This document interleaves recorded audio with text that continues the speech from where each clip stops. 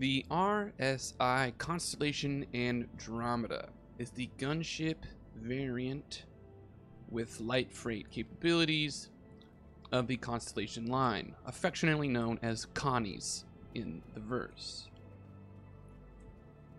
You can buy it for $225 of human money, or roughly 3.5 mil at Lorville.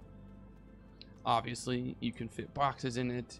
It can hold 96 units of cargo, which is less than other ships like the Freelancer, the base model, or the Max. But it is enough to make a profit and not feel like you're wasting your time while you're doing it. The ship has generous DPS, 2.6k from the pilot seat, 52 missiles, shields equivalent to the Freelancers or the Valkyries. It does not have a lot of runner lights, so it's pretty much pitch black. There's two turrets. There's one behind the pilot seat on the ground and in just above. The turrets are a little weak, but you could upgrade the weapons.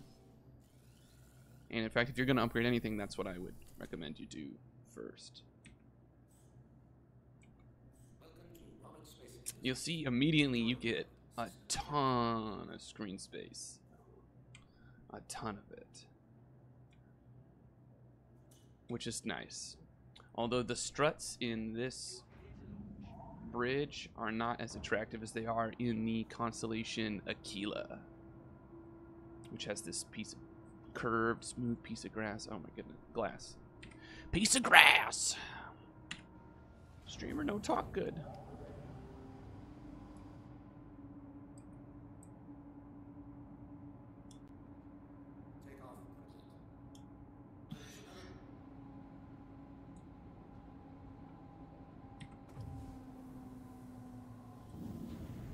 Excellent landing gear animation. All of the constellations are designed to be played with like 1 to 4 players, which is fun. It also makes them a good size. It's what I sometimes call the Goldilocks size, because you can accomplish tasks by yourself, but if you want to invite your friends, you don't have to go through a bunch of hoopla or play in separate ships. Although I will say, unlike the Freelancers or the Valkyrie, which are also in that category of play, the constellations are all bigger targets. So when you're in a fight with small little nimble fighters, it can be stressful to be one of the larger targets in that fight, especially if you're fighting more than one target at a time.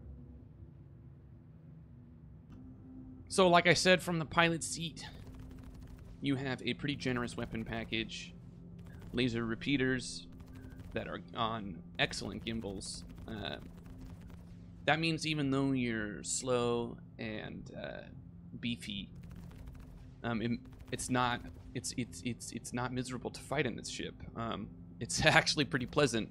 The rate of fire is really fast, making it easy to get consecutive hits. The DPS is good, making it easy to take down all kinds of targets. And, you know, we stand good gimbals. If there is something that you were looking at upgrading, it probably wouldn't be these weapons. It would probably be the turret weapons and the shields. The shield package is good. Again, it's the same as the Freelancer line or the Valkyrie line. But you're a larger target than any of those ships and less nimble than those ships. The ship is pretty cool looking. Antenna on the side, lots of details. You can see these missile batteries at the top here. On the back, you'll notice that you have a fighter pilot attached, which I think is an incredible and sexy feature, although you can't